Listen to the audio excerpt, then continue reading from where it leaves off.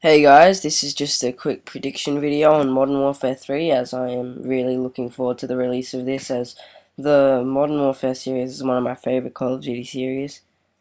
It's been going for a while now. It was developed by Infinity Ward, and this year it's going to be developed by Infinity Ward as well.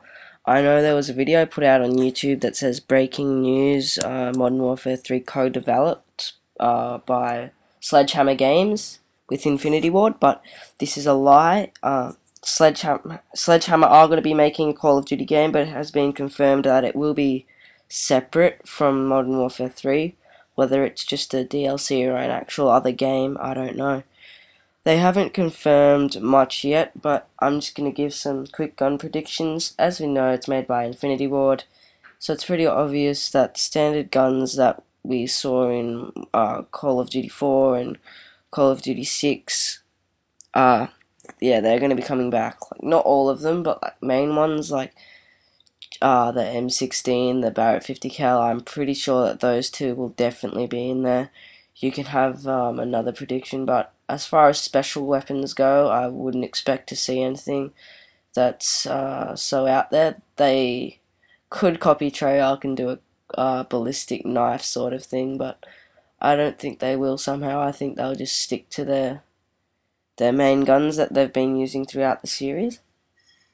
And as for release dates, we know that Call of Duties are generally released from the November 1st period to the December 31st period, depending on, to December 31st, sorry, not period, why did I say period? But depending on the, whether all the testing and everything that they've got to do to get all the bugs out. I know Black Ops, the bugs in that, they're still trying to fix because they kind of ran out of time when they were making it. So I hope that they spend a little bit more time on this, but they have about 2 years to make each game, because Infinity Ward does a game 1 year, and then Treyarch does another game another year because of Activision. They have a deal.